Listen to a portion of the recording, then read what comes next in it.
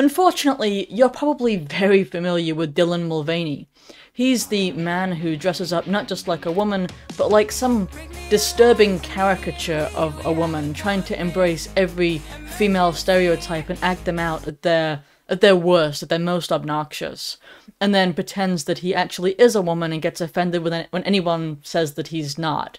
And then he's gone all in and had surgeries for it. And then he tanked Bud Light in the cooperation between the two. They lost 27 billion apparently in market value due to the partnership that he had with them.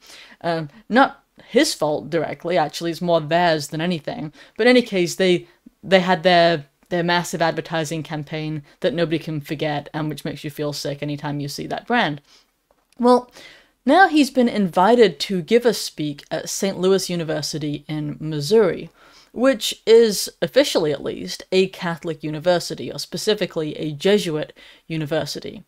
Sadly, the Jesuits are not what they were supposed to be, not what they once were, and they seem to have sort of like the extremes. I've noticed this, that the Order, the Society of Jesus, which is what the Jesuits are, seem to kind of have like the very worst, most leftist kind of just gaze, and then like the very best of the intellectual and, you know, theologically correct and sound. I don't know why that is. I think it's because they've always attracted intellectuals, and so they have like the sort of great know the depths of your malevolence kind of thing going on there. But anyway, it's a Jesuit university officially, but this same university, demonstrating my point about how they're being the very worst, also offers DEI spotlight videos, yes, diversity, equity, and inclusion videos, with different people talking about just how much they have embraced wokeness, basically, and faculty, of course, I'm talking about here. That's how bad they are. Now, I just want to slow down and just say, so they're getting Dylan to come over here to this university and give a talk about being trans and so on, and promote his agenda.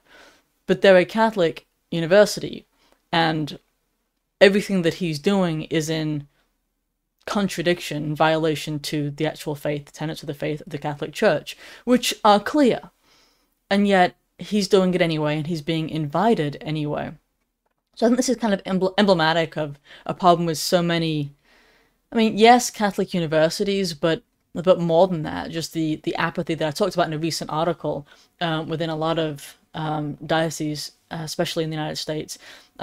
It's kind of interesting that over in Africa, they're much better about these things, the Catholics over there. But the college Republicans at this particular college decided to try and get a woman sports activist to come and give a talk, Paula Scanlon, I believe that's how you pronounce her name. They tried to get her to come the day after Mulvaney's visit, as they put it, to balance the viewpoints. But the school denied that request, saying that they didn't have enough security available. They couldn't accommodate the request. Now, a few points here. Firstly, if they can't handle the security, then they should only have the one speaker. They shouldn't have Dylan, who's in direct contradiction to Catholic teachings. But this whole thing where the college Republicans, I think they were just trying to like play this sort of political game and say, well, hey, we just want to balance the viewpoints. But even that's kind of like a messed up position. Again, I get that they were appealing to the school in a political environment where they didn't feel like they had any better options.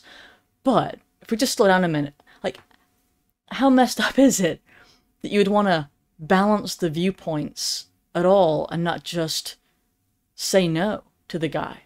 Because we don't need balanced viewpoints at a Catholic university in order to say this is wrong, this is sinful. Like, this is not complicated. Like, literally, the church has taught this repeatedly. It is not in some kind of like wishy-washy area where nobody's quite sure of the doctrine. That's not where we are. And so if you want to have him there as what? Emblematic of like living a sinful lifestyle and promoting it on others? Is that what we're saying? And if so, like, what would that look like with other sinful varieties? Would you have somebody in who was like an adulterer to come and give his side of the story or her side of the story? And then we could have somebody afterwards talk about what it's like to actually live in a monogamous marriage. about murderers? Do you have like one and the other, or same for pedophiles? And again, that's actually part of the movement toward accepting pedophiles is a real one. Accepting them as just people who have a sexual orientation. So I don't think it makes a whole lot of sense to just go, well, we just need balanced viewpoints. No. No, what you need is to teach what is right and what is true. That's what you need. And you don't need to pull in just evil and sin into your institution in order to make that point.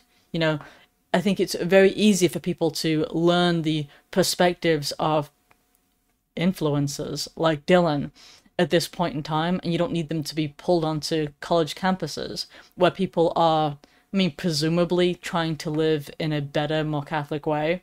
But obviously, if they went to St. Louis, they're not really getting an actual Catholic education, which is the same for far too many of these different Catholic universities. I know it's difficult for people who are trying to look for an authentic Catholic education, or even just a Christian education. Now there's so many of them that are so unbelievably bad.